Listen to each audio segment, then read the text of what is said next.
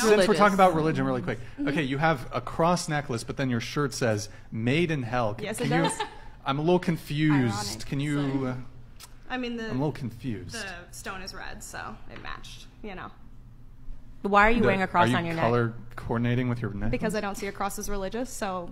Okay. I Just thought like you don't necklace see was a cute. marriage as religious. So I don't think that a marriage have a meaning. This is why it's like we're at a stage where people are like, "What is a woman?" Because they just go, "Well, we're going to call it a marriage, but we're going to sleep with other people. We're going to bring in prostitutes. We're going to outsource raising the kids, or we're never going to have kids." You're calling it a family. It's not a family, and this is what it is. The words have no meaning, right? I'm wearing the cross. Why? I don't know. I don't think of it as religious. Okay. Well, Jesus Christ died on the cross. You think that. That's what you think. Wait. It's That's been what proven. you think. Yeah. So why are you wearing the And cross? sex Because I think it's workers cute. You are think more, that the design is cute. Yeah. a better Wait, term. really I quick. grew up Hold on. Catholic. I was religious, and I'm not Prostitution, anymore. I being don't have to called- believe in what you believe, and I can say that if I didn't somebody's- say you had to believe. I asked you a question. But I you're said, why are telling you me, wearing the cross? Okay, and you're saying that the religious aspect of marriage is the only thing that matters. It's not, because people don't follow what you believe. Okay, I asked you why you're wearing the cross, and you said because you thought it was cute. Yeah, I'm and I glad do. we got an answer. She's wearing the Okay. cross around her neck because she thinks it's cute.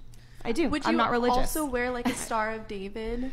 It's cute. Well, like if it was cute, would you wear Well, it? okay, well, I I just don't know mean like where we're going, I'm where this is asking that going. because I wonder. Well, like I my have- guess is that you would think that gotta talk. maybe you wouldn't wear a Star of David because you're like, oh, this is maybe like disrespectful to people who are. Are you making the Jewish. argument? Maybe. I mean, No, I'm just. the secular. It's a very here, good question. I'm just saying. Devil's advocate here. Secular argument. Someone might just say that the cross is just maybe it's more aesthetically pleasing even for an atheist. I don't know. Sure, I but don't know. liberals Okay, are all about look. like having Would you wear, respect like, a and yarmulke 'cause tolerance. it's, So like, I'm just cute?